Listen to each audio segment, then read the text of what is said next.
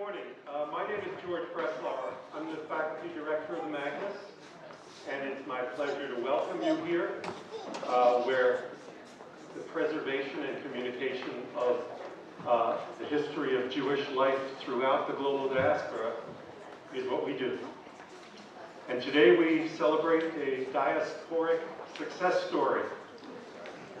Noah Alper and his founding of Noah's Bagels, both the bagel and the chain of 38 retail outlets and a wholesale operation. Noah built Noah's Bagels into what was then the largest kosher retail outlet in the United States. Not only did he put his bagels into the mainstream of American urban culture, he also decided that Jews must not be afraid to be, as he puts it, quote, unapologetically Jewish. And so he hung a mezuzah on the door of each of those 38 Noah's Bagels outlets. Noah Alper is a legend in our community. Who here has never tasted a Noah's Bagel? I imagine nobody will raise your hand. Either because you didn't or because you're ashamed to admit it.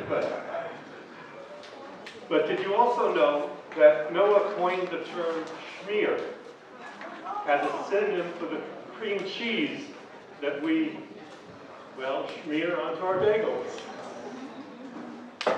Noah Alper is a man of many pursuits. He's been a business entrepreneur and consultant, a philanthropist, the author of a book, Business Mensch, in which he shares the story of his entrepreneurship and of the values and the strategies that drove his success. He's also a valued friend of the Magnes. He has donated to this institution the archive of his business during the 8 years in which he owned Noah's Bagels, before selling it in the late 1990s. You can see some items from that archive on display today in what I mentioned before of the conference room and the Helsel study room off the lobby. Having this archive at the Magnes will allow students and faculty to use it as a research base for studying a diasporic success story, for studying how Noah's Bagels got conceived, built, and expanded throughout the country.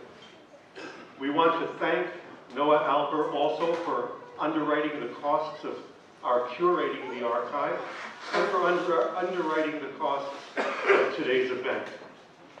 So now, without further delay, Noah Alper.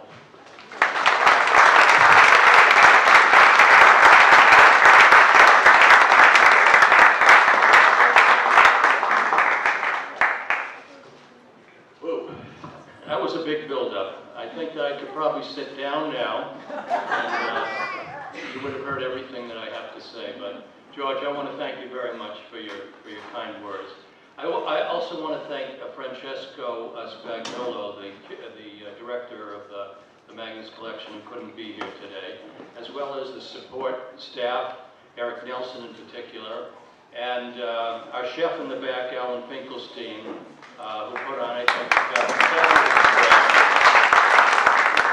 he informed me that I was one of the most difficult clients he's ever had. I insisted that the bagels be from New York and hot and crusty, and Alan delivered on that, and I want to thank him very much. I also wanted to say that, George, thank you indeed for all of your compliments, but really, this was an entire team effort. And I want to thank my father, who was really the inspiration for all of my success, in giving us a perspective that it's never about you, it's always about the team. And I say that with all sincerity. So to start the Noah's Bagel story, while it was built, or first store established in 1989, the story really begins in 1984 at the Western Wall in Jerusalem. My sister and I were swinging divorcees on a lark, and where are we going to go? We'll go to Israel. And so we went to Israel, and we're at the Western Wall, and, you know, doing what Jews do. We go to the Western Wall. All of a sudden, an Aish Torah guy with the black robes and, you know, the whole business comes over and, come and see my yeshiva. You'll be so interesting. They're having a shiur, and I'm like, Judy, no, I'm not going. And she says to me, and we came, by the way, from a secular/reform home in Brookline, Massachusetts. So coming from her, it was absolutely a shock. She looks at me and she says, when you're in Spain, you go to a bullfight, right? Yeah, I guess that's right. He says, well, you're at the Western Wall, you're in Jerusalem, you should go to this yeshiva. So not being able to answer, you know, why I could go to a bullfight in Spain and not a yeshiva in Israel, I decided, all right, you know, I'll go to the yeshiva. Well, that was really the beginning of the road, because it was Noah Weinberg, who was the founder of Aish Torah, who was an amazing speaker, and had sold, I found out later, ladies' handbags as a college student. So this guy could sell anything, including Judaism, to somebody as far away from it as I was.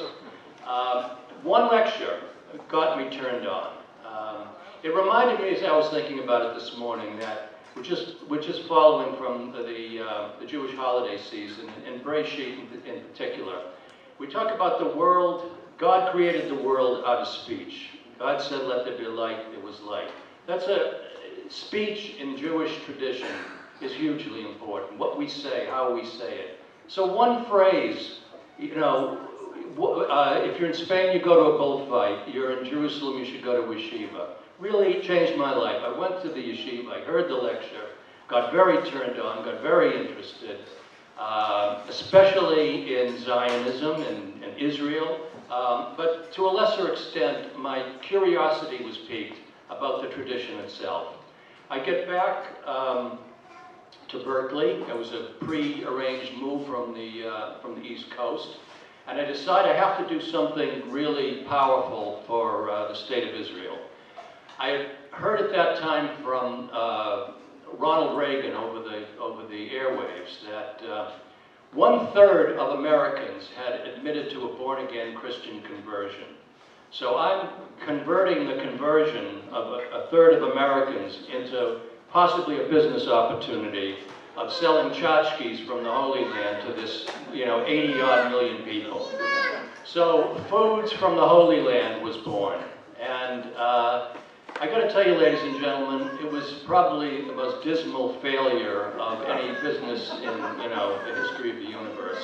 Nothing went right about that business, and I could go into some really large detail about it, but just suffice it to say, I didn't know my customers, I didn't know the products that I got were flawed. I could, again, speak volumes about it, but what happened was it just failed, and I failed, and I felt failed, and I was depressed, and I was, you know, what do I do with my life? By that time, we had 2 kids and a third on the way, and it was sort of get real time. Looked at businesses to buy, nothing really, you know, little businesses for sale is usually a reason why they're for sale. So around this time, my brother Spike comes over to me and says, I got a business for you. He said, I've just come back from Montreal. I want you to see this video. I want a video camera about like this. And on the video camera, he shows me the Willy Wonka of bagels up in Montreal, where they're going around the chute and they're coming around the other end. And you ought to do this in Berkeley. And oh boy, you know, I've never baked anything in my life. Anything you have to measure is a problem for me. So, you know, I don't think I'm going to be able to do this. He said, take a look at it. Just take a look at it and look into it. And, you know, as a big brother, you do what you're told. You know, I'm the little brother. He tells you to go take a look at it. I took a look at it. Traveled around the East Coast, New York in particular, family contacts, and spent a year at this, including eventually a location search here in Berkeley. And I found a bagel that was fantastic in Western Massachusetts, and I came to the conclusion that I could actually do this. I also thought about the fact that the Bay Area had fantastic ethnic cuisine of all sorts, but not a great bagel. So there were a lot of things that lined up really well about it.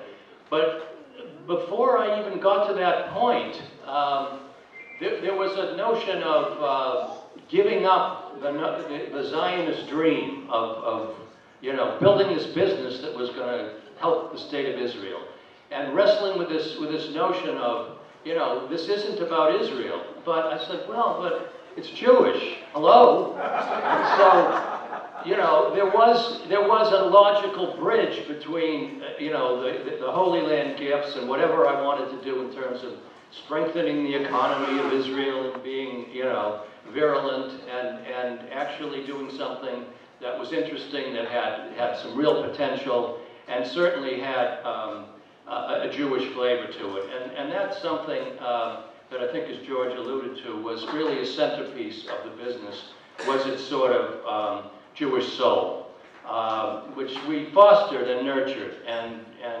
discovered that people really related to it, that there was an authenticity about it, about what we were doing, including the fact that it was kosher. And how it got to be kosher was coming back from these explorations and deciding I was going to do it. I got put in touch with Rabbi Ferris, who I'm not sure is here today, but of Berkeley Chabad, and he worked me, everything that Noah Weinberg started working me with in Jerusalem, he finished the job. Like a hand around the neck, and I decided that, if I wanted to have my friend Yehuda over for a bagel at my place, it's going to have to be kosher. There was a larger issue, which I'm not sure I fully identified at the time, but looking back at it, was a sense of inclusivity, a sense of a big Jewish tent, if you will, that everybody should feel welcome and honored and respected, and that would include those that kept kosher and those that didn't keep kosher, but at least it was a milieu, it was a platform that enabled the entire Jewish community to get together and feel good. I mean, it's been written, but it was really true that for a lot of people, our bagel store on Sunday morning was the equivalent of going to synagogue. I mean, that's where they hung out, that's where they got inspiration, that's where they met their neighbors.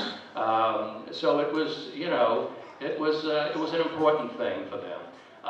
The store itself, I had seen, in the course of my travels, all of these appetizing stores, and only New Yorkers know what appetizing stores are, which for the rest of us is dairy delis, if you will. All kinds of smoked fish, all kinds of cheeses, pickles, anything that it had nothing to do with meat and had to do with Jewish, it was in there.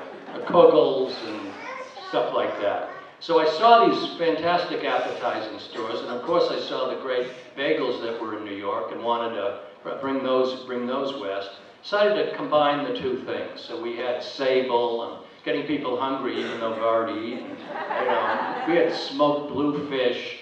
We had 3 kinds of herrings.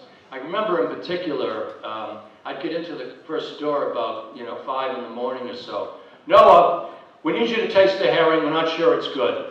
So professional eating, 5 o'clock in the morning, a pickled herring in the mouth. Okay, it passes. Let's go on. That was, the beginnings of Noah's Bagels. We had pictures of old New York because beyond the, it was old Jewish New York. Let's put it that way. We had pictures from one of our congregants at Beth Israel, where the fish lady is out.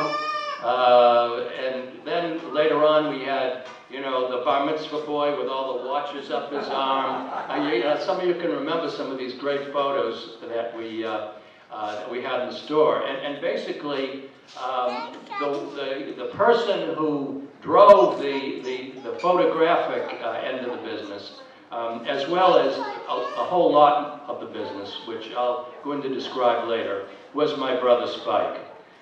Because a year later, after the first store was established, we joined together, along with Bob Polsky, who I understand is also in the house, and it created a very complicated and convoluted licensing arrangement whereby Spike and Bob were going to open stores, and I was going to run the marketing and the production and the wholesale. And we worked under that framework for a couple of years until it was actually two different companies.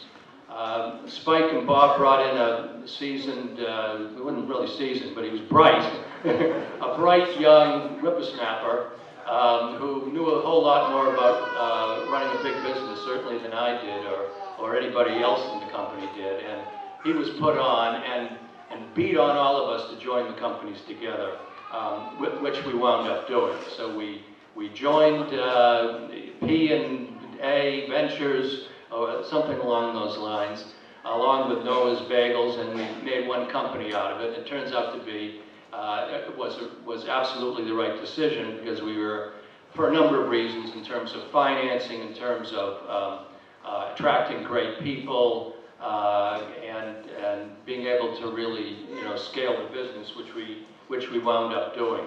As George alluded to, and what I tried to say in introductory remarks, is unapologetically Jewish was the sort of the watchword of the company. We didn't have bagel sticks, we had bagel shticks.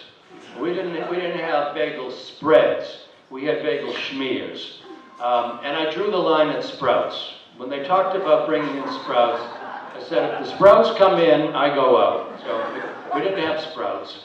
We had holiday pamphlets describing all the holidays. Again, many people coming into the stores were either vaguely familiar or pretty much unfamiliar with our own traditions. This was a way of doing something in the way of education. We had holiday items for sale. We had tzedakah boxes, charity boxes in every store. We gave the proceeds to Mazon, which is a Jewish response to hunger. I remember those interesting. We also had an employee tip jar that sat next to the tzedakah box, and we'd always have kind of tug of wars between which box got, front and center in the consumer's mind, the tzedakah box or the employee tip box. But that was important to us as well, was taking care of our employees. And again, I think my brother would readily admit that learning about team effort and treating people well and treating employees well was something that certainly was a great and important factor in making that business successful. We ran all kinds of other programs too at the store. Came to the realization we had the better part of 1,000 people a day coming through these stores. I mean, the traffic was amazing. So we harnessed the power of that traffic for things which Jim Mises, who's here, and I decided was the higher thing. That's how we referred to it, was what can we do in this business that can help the world, if you will. Grandiose, terminology, but it was something we took seriously. And what I found was so encouraging was you have, for the most part, at the end we had 1,000 employees. Many of them were young high school and college dropouts and looking for themselves type people, and mostly you go into stores and you see these people every day in the course of your lives, and they're all like, could care less about you, could care less about what they're selling, checked out. Our people weren't like that. They were sprightly and brightly and animated. And what really animated them, and this is what really shocked me, was when we got involved in these tzedakah projects. We would enlist their support, their input, their comments. We would have competitive, who can develop, who can help the world more than who in terms of various regions. And we found these kids who were, who in another milieu might be checked out, to be very, very engaged and very alive. And that was a very thrilling thing that we were able to put together.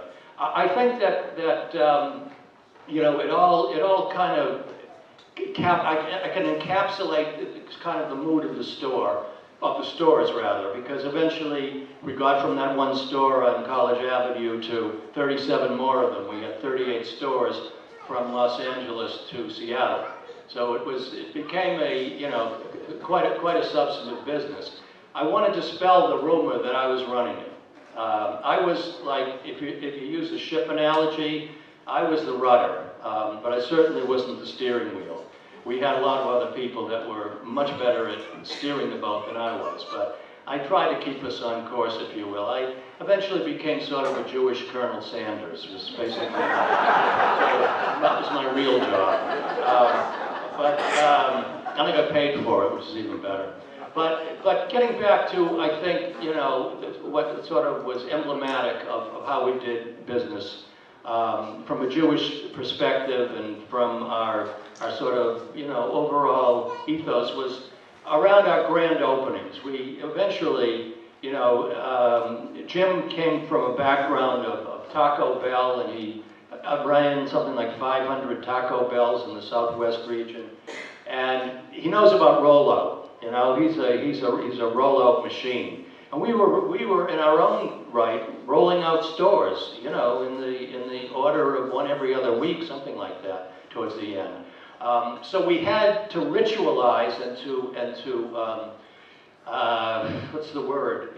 You know, carbon copyize some of these things that we did, including the grand opening ceremonies. And so what we would do is we would hire a klezmer band.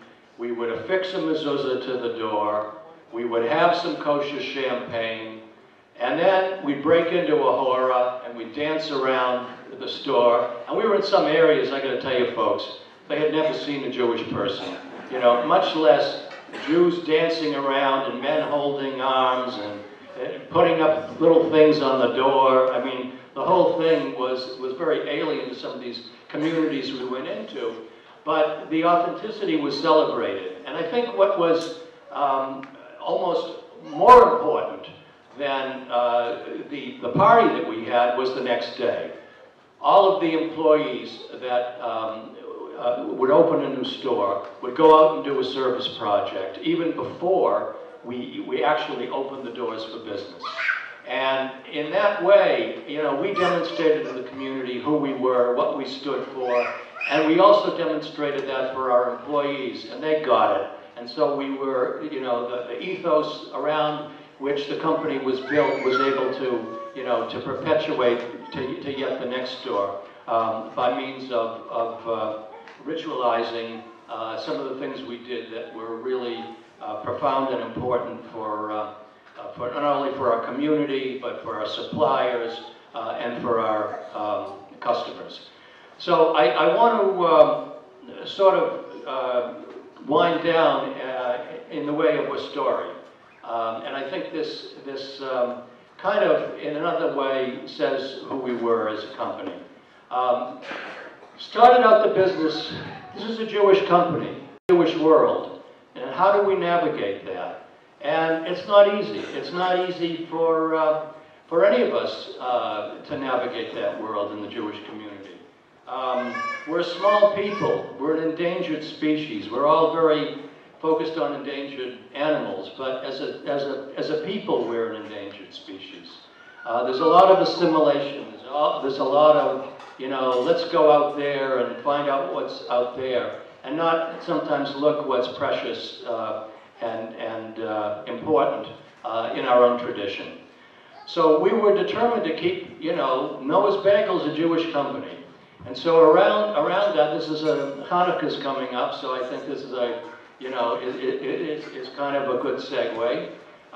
We had to navigate and negotiate around Christmas, okay? Christmas and Jews, you know, that's fireworks. So we finally came to an agreement where, this was in our offices in Alameda, that the employees could have whatever they wanted around their own desk, but in the public spaces in the two buildings that were in our offices would be no Christmas trees and no, it would be Hanukkah decorations, and then when Hanukkah was over, they would be removed, and that was that, because that's who we were.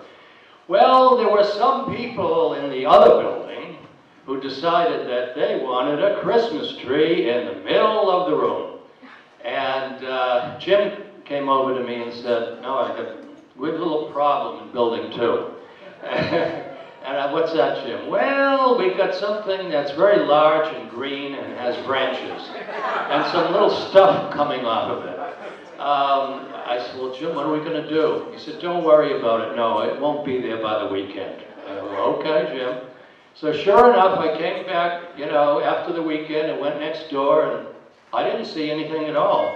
So his name was Jim Mises, but really, if you think about it, J.M., Judah Maccabee, maybe there's a connection. Jim and the crew and my family made Noah's Bagels way more than I did. And I want to call out a few of those individuals. In particular, my brother Spike. And I just want to say a few. Spike, stand up for just a second, if you would. Stand up. Because, being the brother of a famous person isn't easy, I want to say that, it's the role of a big brother to sort of bust the chops of a younger brother. And Spike did a really good job at that. So I wanted to thank him. But I also wanted to say, in his own way, and I in big quotes, he had my back, and has always had my back. And I wanted to make that really clear. And I also wanted to say, in terms of the success of the business, when he came into the business, Noah's Bagels started on its ascendancy. Left to my own devices, I wouldn't be here this morning. I'd be schlocking bagels in the back room at College Avenue. Because I had no concept of administration and finance. Anything with a number got me nervous, to look at. Much less his real estate expertise. He would put pieces together into that business that, left to my own devices, I was totally clueless. So I give him absolutely equal credit for Noah's, if not more credit, because after all, it was his idea. I was describing this to a teacher of mine, and he said, this is the Moses and Aaron story all over again. If anybody remember the history, God says to Moses, bring the Jewish people out of Egypt. I can't do it. I don't want to do it. It's not for me. He argues. And God says, well, what if Aaron does the talking? Okay, then we got a deal. So we got a negotiator, we got a closer, we got divisions, and we got a situation where, strengths are built, amongst people for whom there's no or little strength in one area and much in another, and by a symbiotic relationship, something amazing can be developed. I also want to thank my 3 boys for putting up with me during all of this. I remember thinking, they're old enough that I could admit it now. I came into the house one day, and I came to this, it was really an epiphany. I don't know if that's a Jewish expression, but anyway. I said, in my mind, they're minor annoyances. They were like 5 and 7 and whatever. And I'm like, I don't think this is a good way to look at my children. So I decided that, I needed to have a little bit of a, paradigm shift in how I looked at them. And thank God, I've come around. I love them. My oldest son, Jesse, who I believe is in the house and maybe could stand in the back, is about to make a new life in Eretz Yisrael. Very pleased with that, with his Israeli wife. My middle son, David, who maybe could stand if he's in the house. Middle son, David, his lovely wife, Nama, making their way in the business world in New York and Brooklyn. And my youngest son, Robbie, who's a virtual sales machine for Cisco Meraki in San Francisco, and who's about to celebrate his 27th birthday tomorrow morning.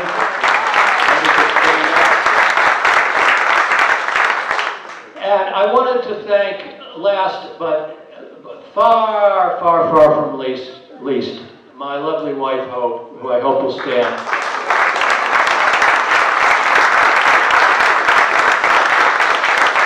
You know, I started to think about it. I'm starting this business. She's 7 months pregnant, okay, when I'm starting this business. I was, ladies and gentlemen, absent, you know, for a better part of 7 years. They knew who I was, but barely. She held it all together and gave me the confidence and the stability and the encouragement to do what I needed to do. So, Hope, it's all about you.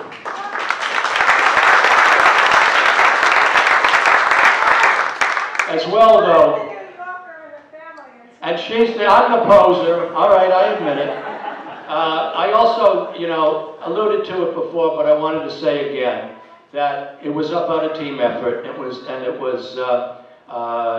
everybody that was involved. Now, there are some former Noah's people here in the house, and if I've forgotten you, please stand up, and I'm going to name some names here. My son Jesse was an employee. Spike, of course. Everybody stand up, please. Jesse, Spike, Anita Levitch from Solano Avenue is here. Robin Candler is hopefully here. Mac Alley is here. Mac, stand up. Bob Polsky, please stand up. Jim Mises, of course. Linda Duke is here in the house. Nancy Hauge, is she here? She said she'd try to make it. And we even, I believe, have the Bagel Boy. Is John O'Finger here? No. Okay, well, the Bagel Boy was supposed to be here, and so there we are. And I wanted to thank all of our Noah's employees, everybody who made Noah successful, including all of our fabulous customers. It was a moment in time, folks. I think that, you know, we're a people built on memory. I mean, that's what we celebrate. That's how we keep our traditions alive. And I think the Noah's experience, the 6.5, 7-odd year experience that we had in the Bay Area, there were little moments, just like my sister gave me that one sentence of inspiration, which she didn't even know where it came from herself, I'm sure, that redirected my life. I'm sure in the course of the 7 years of Noah's, we touched a lot of other people's lives, and hopefully our people and all of humanity in some fashion was this much affected by what we did during that time and place. So, thank you very much. We brought in New York Bagels. Help yourselves. There's artifacts to look at. And thank you very much for coming out today.